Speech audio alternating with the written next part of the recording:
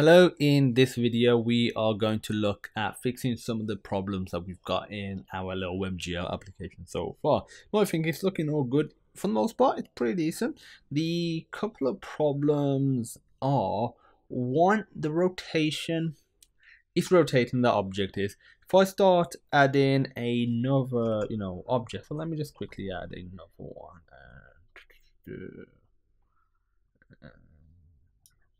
So you would just duplicate that line, so you would have different translations as well. So let me just add that.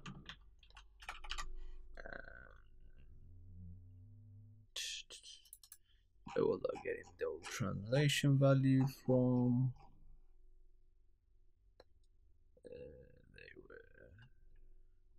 They weren't these values anymore. Forgot where I'm getting them from. Okay, so I had based on keyboard input. So we don't actually. I'm gonna revert it back to these just for this video, just because you can easily add the keyboard input if you want to. It doesn't really matter.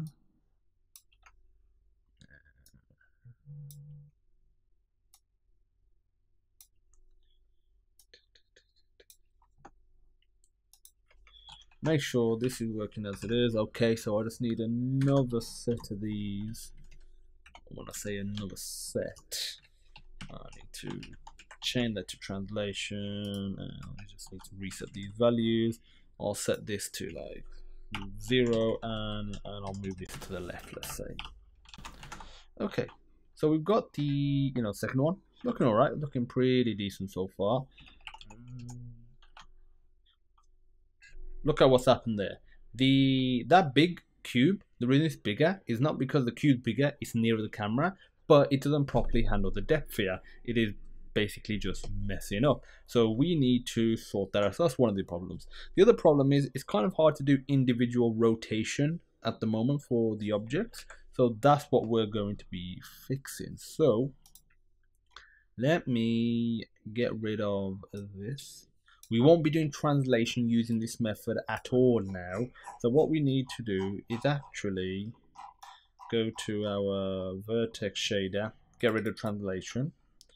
So we're not even going to be handling it in, or not specifically ourselves in the shader. We're going to be factoring it in to the matrix, the move matrix. So we're going to create a second matrix.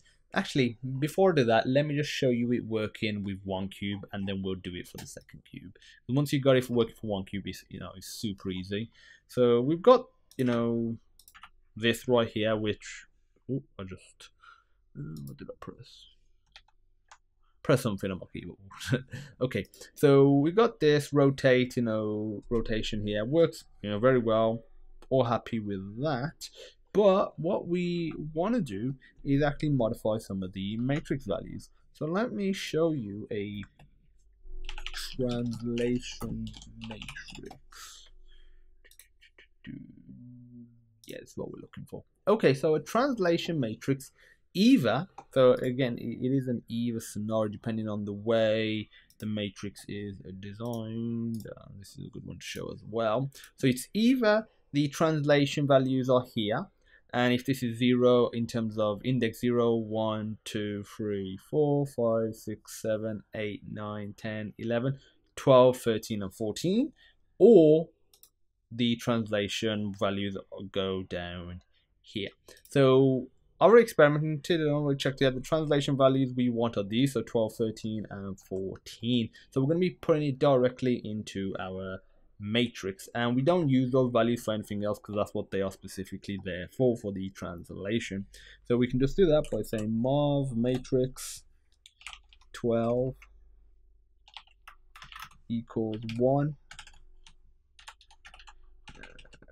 let's say 13, and finally 14,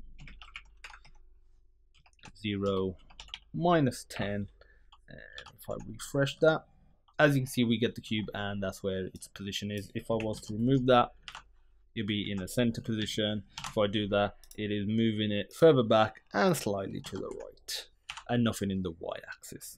Okay, so that's all good. Now let me show you how to create another cube. So simple stuff. So if I just do this. But what we want to do is also, I'm going to rearrange the order of this. I'm going to put this before this draw elements, like so. And this is we're going to have another set of these, mainly just for the mob matrix, but you might have different ones for the others as well, potentially, for this as well. So if I put this right there, this is going to be called mob matrix 2. And feel free to rename it to something a bit more specific, if it's like the player matrix, the enemy matrix, that sort of stuff. The mob matrix 2 by default is just gonna have, a default style of matrix where you got the ones going diagonally. And now just need to duplicate this. I'll actually duplicate this first. And we want this to be mob matrix 2. And I just want this to be spinning in the y-axis, so you can see the visual difference. And now let's actually reposition it as well. So I'm going to put, for this, -3 and 0. Refresh. So there we go. We have our two matrices. What's messed up there? That's messed up. So there we go. So we got our two matrices. I was wondering why it reset in terms of the positioning. But yeah, so that is the new cube. Watch what happens if I put a 0 here. So this is centered. Because this is at the front, you can't see the back cube anymore. If I move it over just like a tad, you can slightly see, but because that cube is further back, it is behind this, I'm going to say larger cube, but the cube the same, is just nearer the camera. So the cube that's nearer the camera, it looks bigger, and that's the one that's more in view. So that's it. That's basically, we fixed our problem of, not easily being able to do individual rotation, and also the fact that the depth wasn't properly calculating as well. So this is how you create, multiple objects, just have multiple matrices, and yeah, that is it. It's possible you might want to have same matrix, maybe you just need to change the position itself, so you can just change the value. But I recommend having multiple matrices. It really helps. And as an extra task, recommend putting it into some sort of class system, so you can just easily create an object of the class instead of having to duplicate it again and again. So that is it. That is how you do individual rotation, and just make sure you got a good rotation system and a good way of creating multiple objects in WebGL. If you have any questions, feel free to pop me a message, and as usual, I look forward to seeing you in the next video.